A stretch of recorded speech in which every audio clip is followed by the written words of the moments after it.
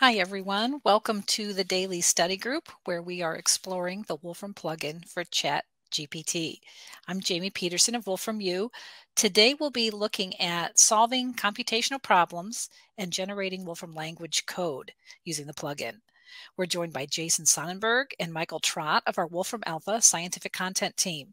They have a lot of very important content to share with us today, and we've extended our session to a full hour to allow time to go through a good number of examples and also to get to your questions and comments. And then Jason and Michael do plan to leave about 15 minutes at the end to respond to the questions that have queued up, and so they can share those responses with the whole audience. So that's all I have. Thank you very much for joining us, and I'm ready to pass things over to Jason. Hello, everyone. Thank you for joining us today. I will be doing some examples related to the chemistry domain, mostly focused on chemical education, but in the end, as a segue over to Michael's talk, we'll hopefully get to an example or two that actually has the ChatGPT generating code.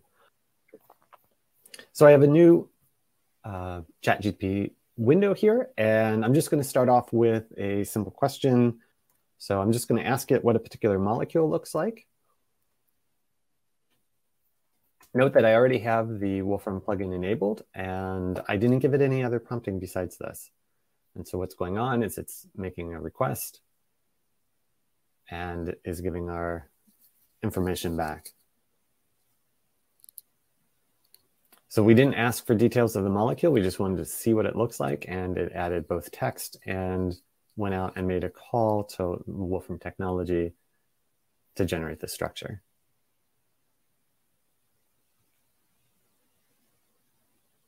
Normally, you would be able to do multiple queries in a chat. Then the next thing I'd say is show me, let's say, molecule in 3D. And it knows to go ahead and, again, make the call. We can see what it's doing. Here it's building, it wants the 3D structure of phenyl. Got back its answer, and it should give us a picture. Now, anyone that's worked with the Wolfram Alpha tools, you can see that we're basically doing Wolfram Alpha calls under the hood. These aren't terribly complicated, but if you are tasked with teaching new folks chemistry, visualization is a big deal. So for the chatbot to be able to do that and get images is actually a big deal. Something more complicated is looking at the different ways that chemists render molecules. So when we're thinking about things in 3D, because we can't go in and zoom in with a microscope, well, most of us can't zoom in with a microscope to look at individual molecules, we have these 3D representations, and the different information is conveyed in them. And so being able to see what's known as a space filling, the ball and stick, which we saw previously for phenyl, the tubes and wire frame plots next to each other is quite helpful, and especially if you're teaching chemistry, to show what the different representations are doing. And here it looks like, well, there's something wrong with the code. So let's go over and see what it tried to do. So it wrote code. It seems to have done something odd in its query. So we'll let it look at what it's doing next.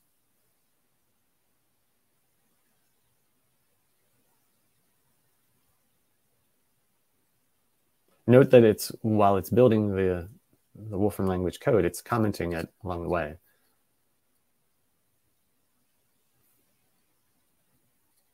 So after it finishes and gives a response, you can always ask it for the code that it uses, and it'll usually spit that back out in a nice formatted box with the comments that it's built up along the way.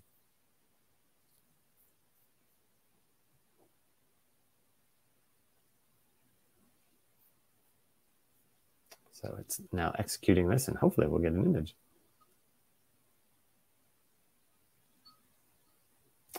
Well, that's unfortunate. It was just doing this earlier today without any issues.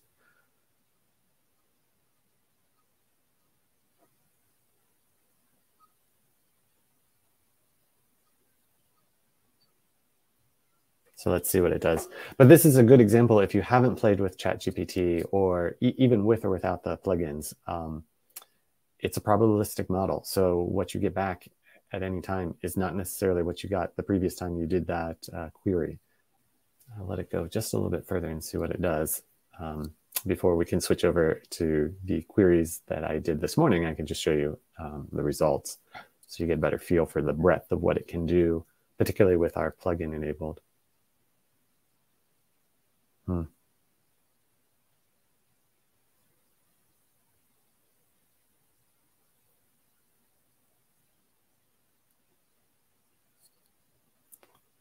Okay, I'm going to stop it while it seems to be spinning its proverbial wheels. And let's see. When I did the same query this morning, what it did is it went and made a call, and we can see that here it knew to get the entity for Allison, and then it went and made a graphics row and pulled up the different plot themes that it wanted, and rendered the picture just as you would expect. And not only did it render the picture, then it explained which each of these structures are, which really is the important part if you're teaching students. All right, let's try another one. Now, since the chemistry functionality in the Wolfram language is relatively new compared to the age of the Wolfram language period, ChatGPT doesn't always have a very verbose understanding of some of the new functionality, such as here molecule plot and molecule pattern. So in that case, I'm going to tell it, go get the information about that, because it has access to the documentation, and then go plot the phenyl molecule with the OH group, otherwise known as a hydroxyl group for the chemist in the audience, highlighted. Let's see what it does. So it should make at least 2, possibly 3 calls, first asking for the documentation, and that's what it's doing here. It's asking about molecule plot, and then it should go and ask for a molecule pattern, and then hopefully it'll do a third query that will generate the structure plot that we asked for.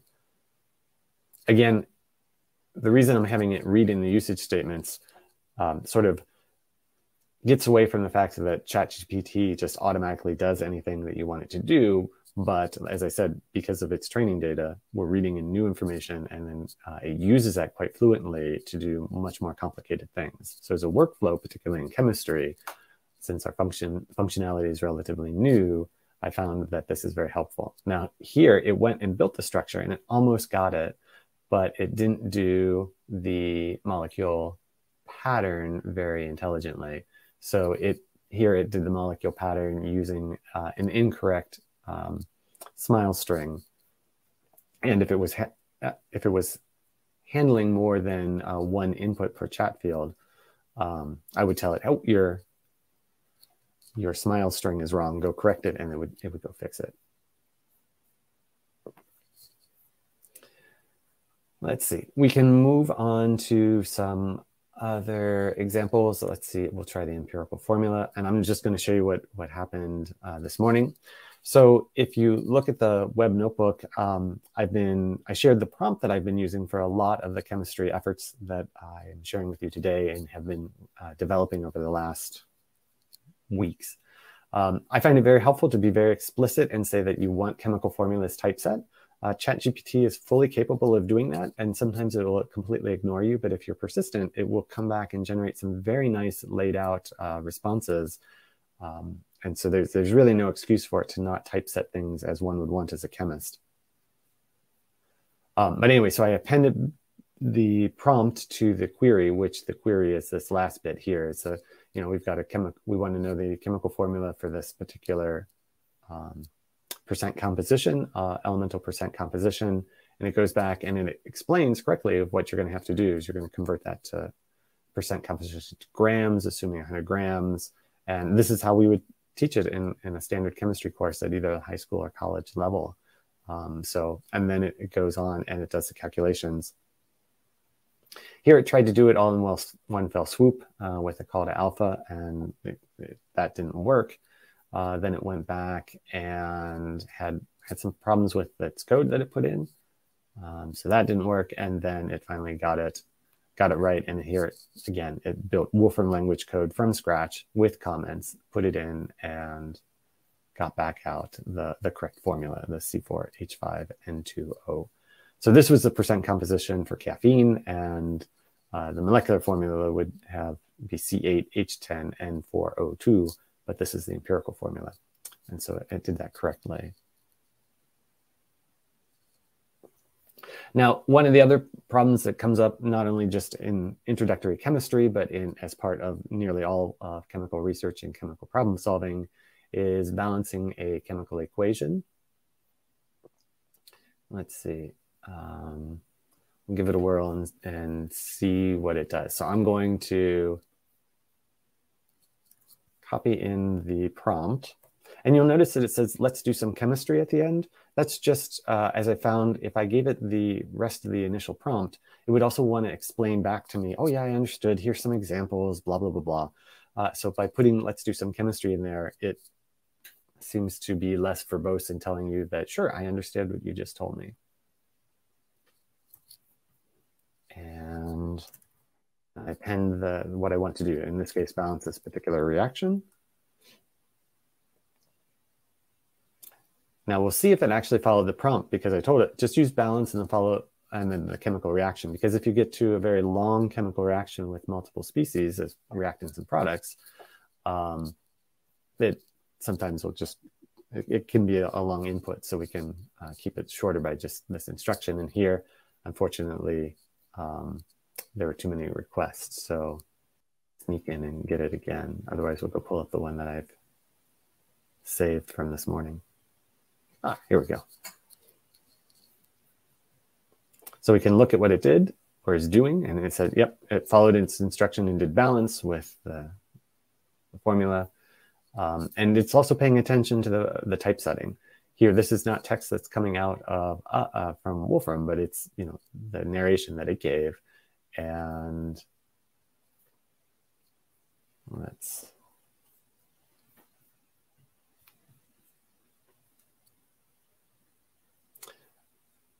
now, the other information that it's giving about the equilibrium constant in the rate of reaction is information that it got back from the query, and it decided on its own accord to share that with us. Some days it does, some days it doesn't. So that's interesting, as again, reflecting the probabilistic nature of the tool that we're using here.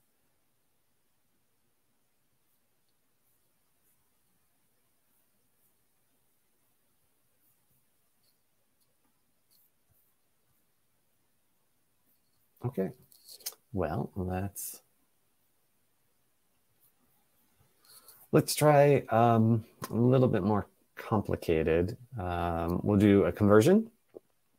And here we're using the fact that this is a measured quantity, so something that was measured out in the balance in a laboratory, so it has an uncertainty.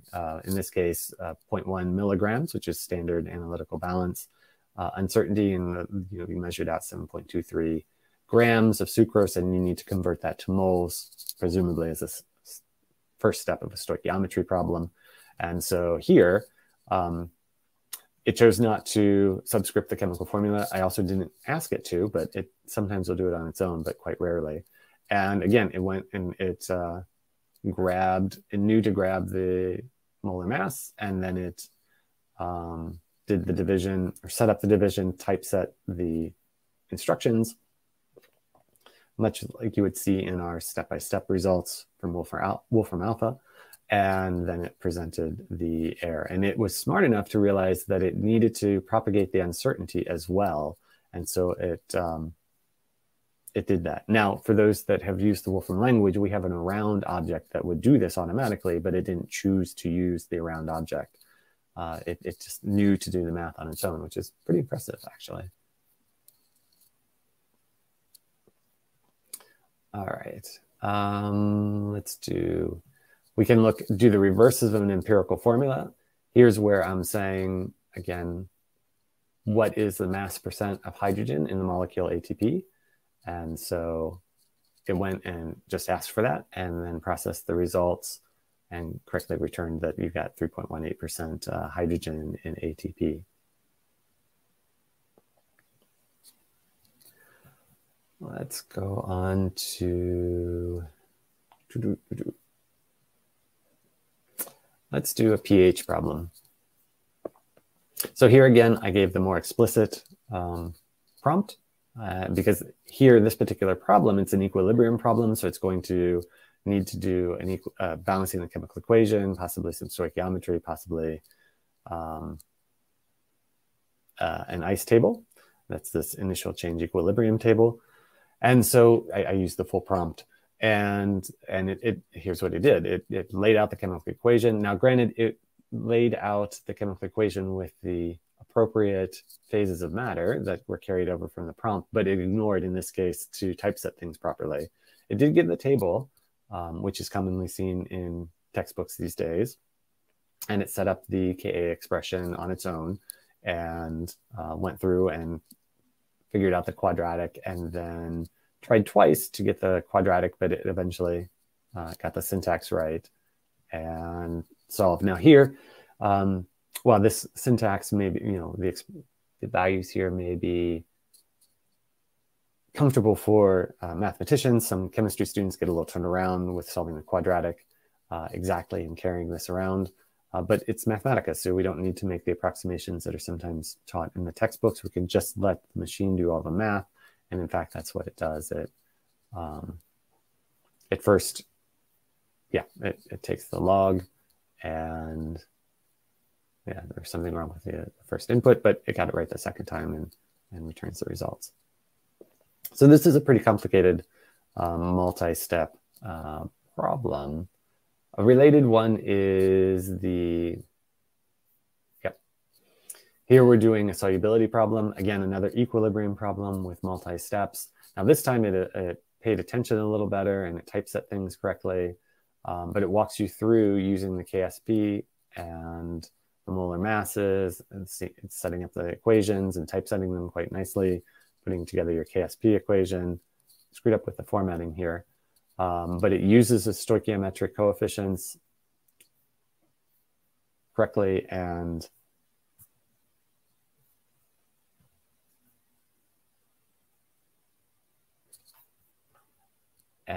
let's see if this helps. Sorry about the small font size. And then it goes on to solve the calculation. Now, here's another case where it chose to write code and pass it all in, and then comes out with the answer. Yeah, so I'll just stop there. If you look at the Cloud Notebook, there's a couple examples where I was earlier in the week getting it to do some pretty nifty manipulates. So I told it to build up some functional groups, and then using representations in the Wolfram language, and then use those to do plots highlighting the different functional groups, and then at the end build a manipulative to let the students explore highlighting different functional groups in a large molecule. I think I'll stop and turn it over to Michael to show his side of what it can do with more coding than I did.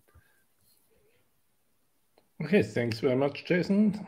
Okay, so we have already heard a lot about ChatGPT and various components, and I want to quickly summarize some of them. So you can do it for a wide variety of things. You can just have a quick calculation that just makes a call to Wolfram Alpha. You can generate code, non-trivial code. You can correct code. I will show some examples. You can tell it to comment code. Say you got code from somebody that you don't know what it does. And the Wolfram plugin, if you just superficially looks like one object, but behind it's actually the Wolfram Alpha API and the Wolfram Language API. And you can actually specify in your prompt which one it should use. And I want mostly to emphasize some examples of generating code. And I had a recent community post where I showed quite a few examples that you can generate. And there are many straightforward one-line inputs that you can give, like how many calories are in a cubic mile of butter, and it will do nothing else than make a quick call to Wolfram Alpha with this query, get us back and formulate the answer. And similar with things like what's the ratio between the logarithm of the volume of the universe divided by the volume of the Earth, which is pretty much 1 over the fine structure constant. And you can go on with ChatGPT having a philosophical discussion if this is accidental or not, which is pretty fun and entertaining to do.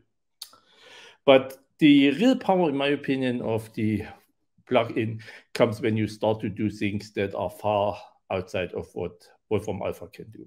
Say you say something, make me a log-log plot of this LCM and this LCM for arbitrary n, and it will go on and produce the plot. And if you look what happens, and Jason had already shown various examples, here is Wolfram language code that gets sent to the Wolfram cloud for evaluation.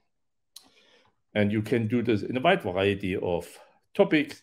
You can say like, take all English words, say from dictionary lookup or word data, and give me the ones that are the longest, where all letters are sorted alphabetically. There might be gaps, but they cannot go backwards. Or you can do things like, you have 3 dice. What are the probabilities of obtaining every single number? And we will come back if I have time to dice by the end.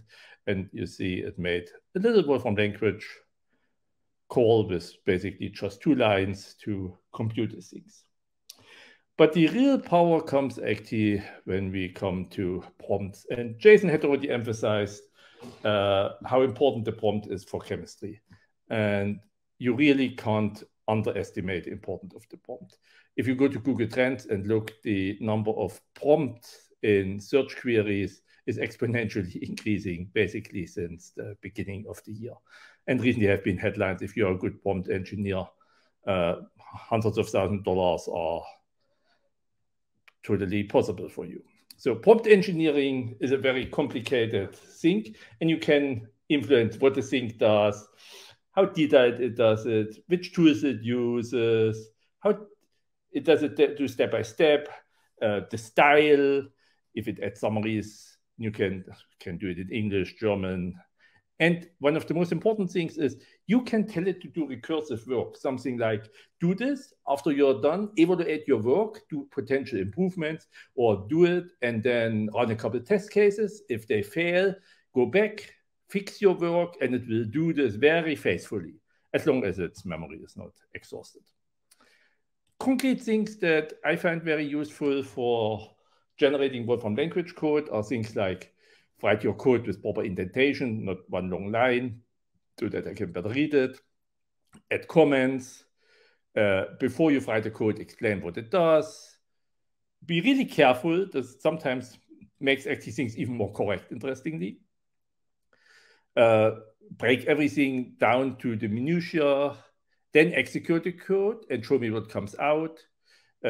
Normally, it makes just simple patterns, as we all do in daily work, f of x underbar, but you can say it's only defined for reals greater 3, so it will make underbar real, question mark, pattern test, and so on.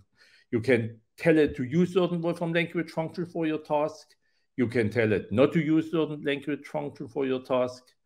You can say, don't worry about efficiencies. You can say, be very efficient. And as Jason had already shown, interesting decapitalization methods. It's a little bit like a not always obedient child. And in our case, you have a better chance it will really obey what you want it to do. For many of the things that I will show, I use more or less versions of this, saying first develop the code, then run the code, and then the result of running it. Sometimes a little bit more details. So let's look at some examples, what we can do. Say this one.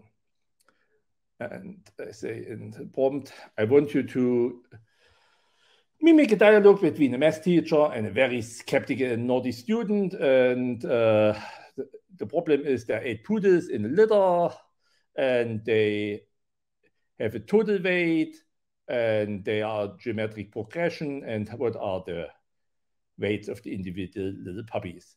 And then, of course, it goes on and it says, good morning, class, from the teacher. And then the student really questions every single thing, which makes it actually a little bit entertaining to read. And in between, it starts writing the code as I told it to do. And then it sends the code to Wolfram language for evaluation.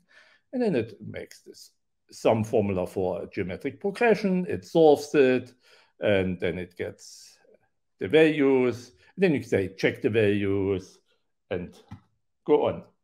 We can give it this famous Helios kettle problem. We're saying this sun god Helios had a herd, and then comes this complicated description, and it makes very nice symbols up for the things that a human would basically do.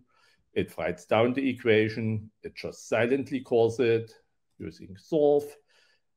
And then we see it gets a solution that has a constant and then makes its own inference that the smallest solution is the one with C of 1 equal 1.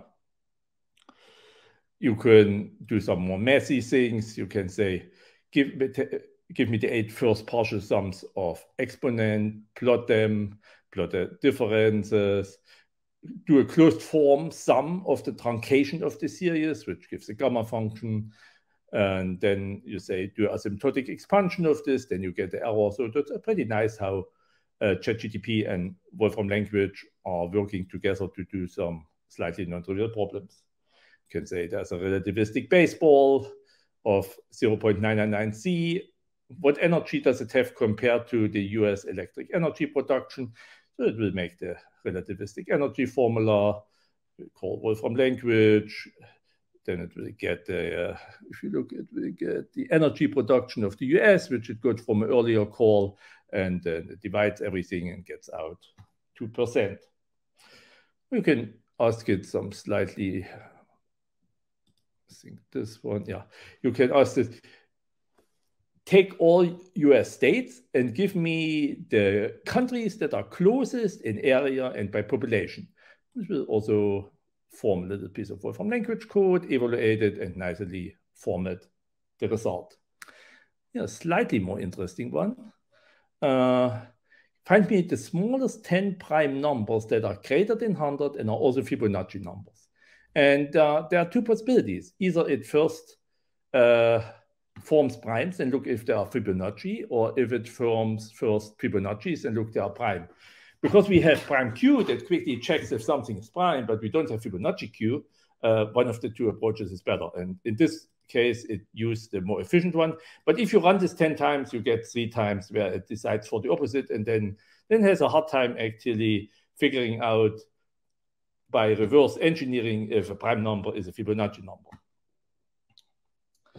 And the reason that it can write a pretty decent Wolfram language code is that it understands Wolfram language actually remarkably well. And here are a couple of examples that don't run any code, but here's a definition, f of x underbar, integer, real, complex, and then run something. And you ask it, predict what would come out. It's actually a fun game to play with, in my opinion, with ChatGPT. Give it a piece of Wolfram language code, tell it not to run it, but to predict what happens. And it does a remarkably good job. Obviously, it doesn't get everything right because the evaluator is a complicated beast, but it does pretty well. Or here, here's a pattern with double underbar, so there are multiple matches. And what are the things that it would return? It's not a complete list, but it got it in spirit right. This one I find pretty good. Why does a plot of 80th order Hermite polynomial multiplied by exponent minus x squared have so much noise?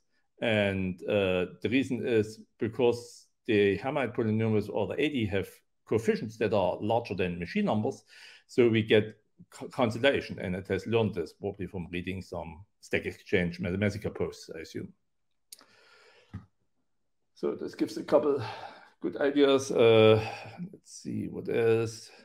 Oh, this is an interesting one. You could say something like, come up with a fictional story between Stephen Wolfram discussion with a C programmer, the advantages of procedural versus functional programming, take the Euclidean GZD algorithm and write some nice text, and it pretends Stephen Wolfram writes this text, which is nicely recursive and basically what you would find in math books, and then compare this what a C programmer would do.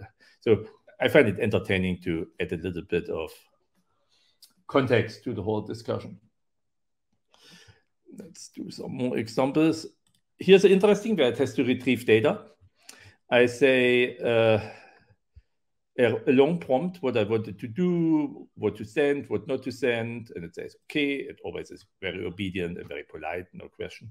And I want to find an allometric scaling law between the maximum height and the maximum weight of male dog breeds, because we have a dog breed data. So it goes on and retrieves all the dog breeds, and then gets rid of the units. And interestingly, it doesn't know what the properties are named. So it makes a call to interpreter and asks, like, if I have a dog breed and what I'm interested in is the heaviest male, what do I have to call? And if I can touch this, yeah, here, male maximum height, which gives you the appropriate entity property. Then it gets the data, then it normalizes the data, and then it gets rid of the units. And finally, it does the fit, the linear model fit, which is better than just taking a log. And you get approximately 2.5, which is not unexpected because the volume of a dog is in the very first approximation proportional to the third power of the height of the dog. Let's see how we're doing in time. Let's skip a couple examples. This one I find pretty neat. It's something where probably if you have not a lot of experience in constructive geometric solid geometry, will take a couple minutes to write the code. Take initial red pentagon with the edge length 6, centered at origin and discretize it. Then place randomly blue polygons of edge length 1 on top of it until you don't see any red anymore. And then I say use region union, region difference for the geometric computation. You don't have to say this, then it will start writing its own code and will get very complicated. But so this works pretty well. Let's see what comes out if we would run this.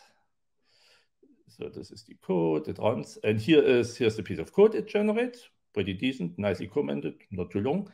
And then I added this print statement that I see what happens. And you see it does this. And you need around in the order of 500 times to call or to put a blue polygon down so that you don't see the red one anymore. Let's see. How are we doing time? I should slowly come to the end. So there is a new kit on the block that we just added last week to our API, which we didn't have earlier. And that's the following import. Import is now allowed. So you can instruct ChatGPT to go somewhere, import a web page as PDF, HTML, CVS, JSON, whatever's your favorite format, and do something with it. So again, my standard prompt, carefully document what you're going to do. And what I wanted to do is the following: import the titles of last week's archived quantum physics papers and make me a word cloud of the most common things. So it faithfully goes to work.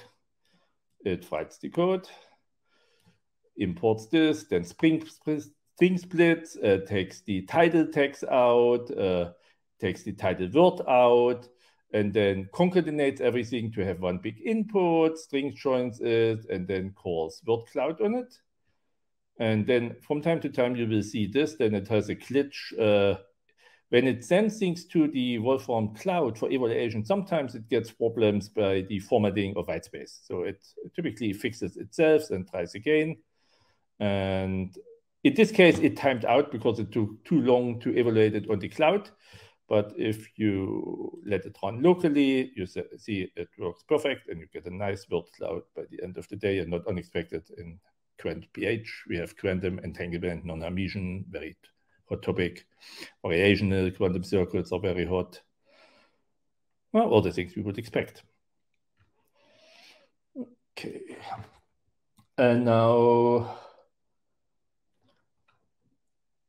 yes, let's do, how much? I have 2-3 minutes. Okay, so one thing that I find very, very important is to tell it, do things and check it. So do you know what Faulhaber's formula is? Faulhaber, famous German mathematician, developed this formula for the sum of the piece power of integers around 1631 when he was in Ulm. So this is the thing he developed, and this is the formula he developed in modern notation with Bernoulli numbers.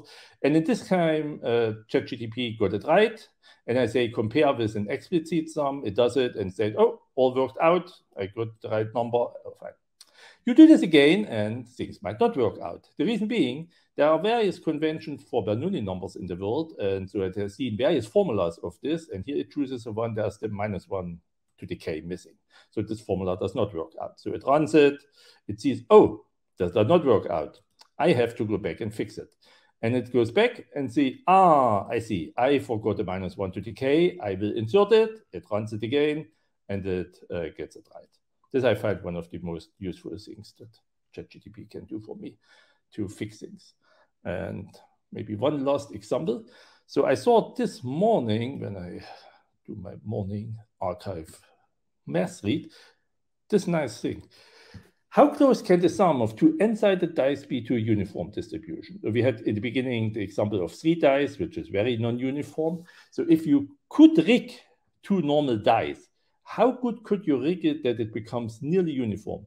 And I was seriously impressed when I sent it to ChatGPT and say, okay, solve me this problem. So I have my standard prompt, do everything very careful, and then it starts. Okay, let Pi the probability of this dice, Qi of the second, Sk of the sum, and it gets this all in the first shot, absolutely right. Then I say by the end I must call and minimize, and here we have the code. So these are the various probabilities from sum 1 to 12. These are the constraints. The total sum for each dice must be 1, and every probability for each side must be less than 1. Then you run it, and now we go back to Wolfram Cloud, and we get these numbers, and you say, make me a histogram after, say, 1,000,000 tests. And it is not totally uniform. It's not possible to get a uniform distribution. That's why the question was, what is the best approximation of a uniform distribution that you can get? And this is what you get. Yeah, I was deeply impressed. I ran it the second time. It didn't get quite so well. It made a little mistake here. It made a P here and a P here without the symbol. And then, of course, it ran into recursion. But it detects this and fixes it on their own. Okay, and I think I should probably end so that we have at least 15 minutes for question and answers. Michael, maybe you could comment a little bit on the import function, since you had a couple examples of it. How much does the ChatGPT learn from that information? It obviously can process it, but does it learn, or does it hold it in memory for a long time? No, the import is totally on the Wolfram Alpha or Wolfram language client side. So the import happens within the Wolfram language session, and then you process it, and then you give something back to ChatGPT. So ChatGPT does not do any import on their side. But is it aware of the text that it spits back to you? Is that kept in its tokens? No. Okay. No, this is 100% within the Wolfram language program. And I see one question about the quantum computing package. Actually, I spoke yesterday with the developer, and we are working on teaching ChatGPT to use some of the quantum computing package. So you can say, make me a little circuit that makes a GHD state or something like this. I'm going to max a question that I thought was pretty interesting. Brad did provide a response to this, but this is pretty interesting how you can ask ChatGPT to help you generate the code. If you can decently describe what you want to do, and this decently describe does not have to be short, this can be half a page, and in some sense, even the longer the better. ChatGPT will do a decent job writing the code you want. Not a perfect job. And you might have to go back and say, rethink, is this really the most efficient thing to do? Do you really want to use append to here? And it will say, oh, actually, append to, you're right, it has O of n. I should probably use association or so, or reap. And you say, okay, go ahead, and it will do it. I see this one question. That's a great question.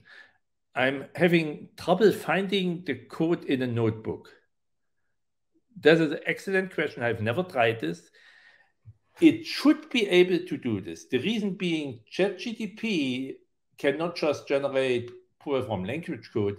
You can tell it generate a notebook, and it will literally make notebook open close of curly, cell group data of cell of comma. So it can write the underlying data structure of a Wolfram language notebook. And because it can do this, it can also understand it. So you could, in principle, send a notebook to it. Right now you can't because it doesn't have an API, but there's probably a matter of time. And then you could say, here's a notebook. Where in this notebook is this and this? Assuming the notebook is not so big that it exhausts ChatGPT's token limit. Michael, there's a good question I think we should address. Andrea says, we have seen a lot of prompts followed by large results. As far as I know, ChatGPT sometimes hallucinates and might lack functional correctness. How can a user verify if the results are meaningful and correct? Do I need to be a subject matter expert? I have thoughts on that, but I'll let you go first. That's a good question. That's why I think I always tell it, run a couple of test cases. Test cases that ChatGPT can make up, or test cases that you yourself make up. But you're totally right. By the end of the day, you need a human to look at it if it does do the right thing. That has been you cannot trust it. Yeah, that was my experience with chemistry too. Having the Wolfram plugin greatly increases its accuracy. But even if you look at my cloud notebook with more of the demonstrations that I didn't do today and the rest that I did, there's always a key section showing the actual answer. It can be sometimes very difficult, even as a chemical educator and a long-time practicing chemist, to catch some of the subtle mistakes it makes along in a calculation. And if you happen to give a prompt, for example, with chemistry, of solve this chemistry problem and just give me the answer, it can be very difficult to know if you've gotten a correct answer without it previously knowing the answer that you should get. So that is a bit of a drawback at the moment. That's one question for you about DFTs. I didn't see that. Does the plugin have DFT functionalities? No, not at this point. Another note on the previous question about the hallucinations. Sometimes if you prompt ChatGPT to be particularly terse in its responses, it will start making things up more frequently because there's less to go off of. So I know this is too. If you ask it to solve a set of equations without the plugin and you say be as concise as possible, it's producing less content of its own, and it sometimes just completely makes up numbers. So just another element there. Yeah, at least for the one thing that. Oh, go ahead, Michael.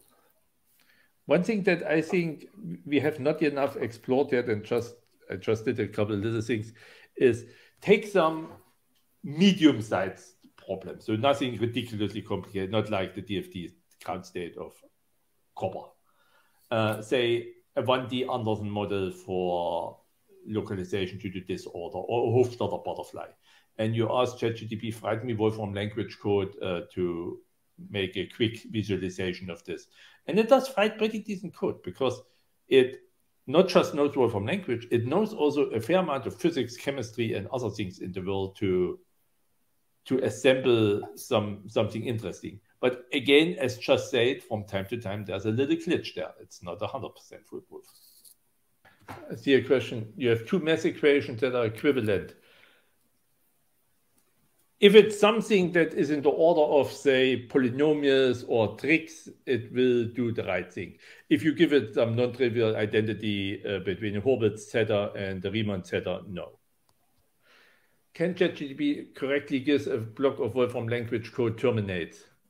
That's a good question. I played around with this with very simple replacement rules. And it does do an okay job. Not a perfect job, but this as we know, this is undecidable and it's in general hopeless.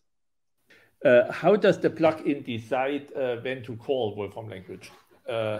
So every plugin, and we know there are a dozen right now, has to come with a manifest, and it's a publicly available file. And this file tells ChatGPT when and how to call the plugin. So our one says, if you need factual data about economy, chemistry, physics, if you have a math problem, then call these APIs. And then based on this maybe page-long instruction, ChatGPT will then later on at runtime make the decision when and if to call a plugin. Should we consider systematically debugging ChatGPT answers? From my experience, that is hopeless, because I was running this example with the Faulhaber sum formula maybe 20 times, and it is remarkably creative coming up every time with a new version that has initially a problem. So the space of problems is really, really large. Not a problem, the space of possible answers is very large. So I don't think one can even remotely cover it in some way. There is no validation. So there's a handshaking with some secret keys exchange between both ChatGPT and the Wolfram plugin, but otherwise everybody does what it's supposed to do. So ChatGPT gives us a piece of Wolfram language code, we evaluate it and send it the result back. And ChatGPT accepts this, uses it, throws it away. It's up to them.